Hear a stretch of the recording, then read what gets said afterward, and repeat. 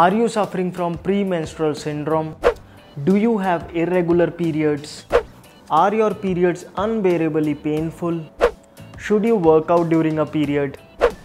How to beat the emotional turmoil, physical weakness, and balance the hormones during that time of the month. That's what this video is all about. In this video, I will comprehensively discuss with you the major problems faced by women in menstrual cycle and the proper steps to fix them.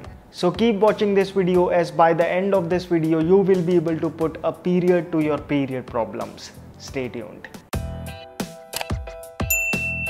Hello friends, welcome to FitTuber. As the girls get older, certain hormonal changes takes place in their bodies and they get a period. Just to give you a brief, uterus is the part inside a woman's body where the baby grows. The inner lining of the uterus supports and nourishes the developing baby. If there is no baby, the lining is shed during her periods through the vagina. Menstrual cycle is the time between one period to another period, usually about 28 days.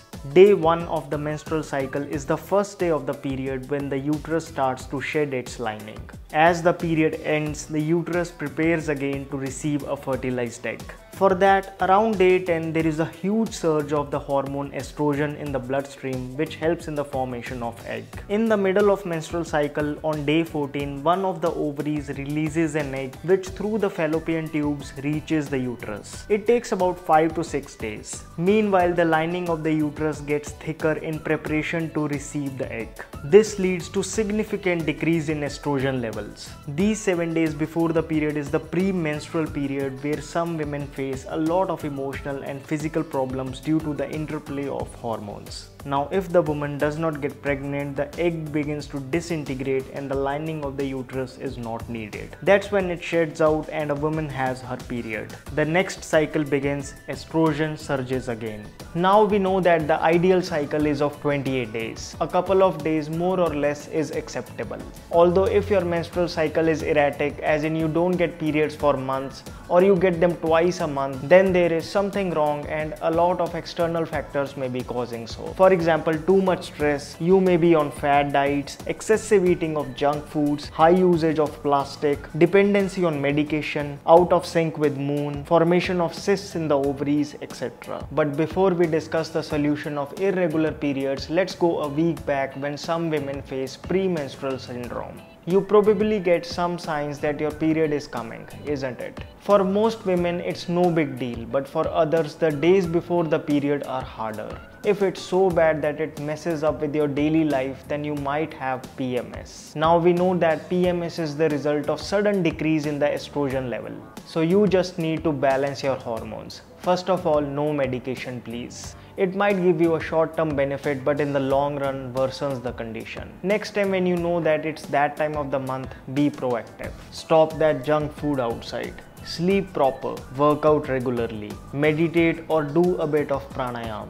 That's all your body needs to balance the hormones. Coming back to irregular periods, the solution is very simple yet extremely effective. You need to do two things. Firstly, take 1 teaspoon of radish seeds, half teaspoon of black sesame seeds and half teaspoon of bathua seeds. Crush them mildly and put them in a pan with 1.5 glass of water on low flame. Let them boil until 1/3 of water remains. Now strain the seeds out, let the water cool down to lukewarm and have it slowly. Drink it every morning 30 minutes before having breakfast. Secondly, take half teaspoon of amalki rasayan in hot or normal water if you get no periods or excessive periods respectively. These have no side effects and you can take them as long as the problem persists. Along with it, maintaining a nutritious diet and regular workout will greatly help. Now, painful periods and menstrual cramps are another very common problem faced by women. A lot of surveys have been done on this and the observations are shocking. If painful periods are the case with you as well, then you must know that painkillers are not the solution. During periods, uterus contracts so that it is able to push out impure blood. In contraction, various muscles of the body are involved. If you experience unbearable pain, then it is a sign of weakness, a sign of iron deficiency in the body. In accordance with Ayurveda, pain and menstrual cramps are a sign of high Vata dosha in the body. That implies that your body is dry within and needs lubrication. This dryness could be due to the regular intake of green tea, tea or coffee, too many dry fruits or excessive indulgence in packaged and junk foods. So now you know what to avoid. Then it's extremely important to lubricate the system from within. How do you do that? It's simple. Every day, oil your navel and nostrils after bathing. I have already talked about oil pulling with you. It's another great technique. Massage the body 2 to 3 times a week using sesame oil, especially the lower abdominal part. On other days, head massage at night and sleep. Consume buttermilk post-lunch. If the problem still persists, start taking 2 teaspoons of desi cow ghee mixed in warm water early morning. The pain will vanish. Another frequently asked question is that, should I work out during my period? The answer to this is a straightforward yes.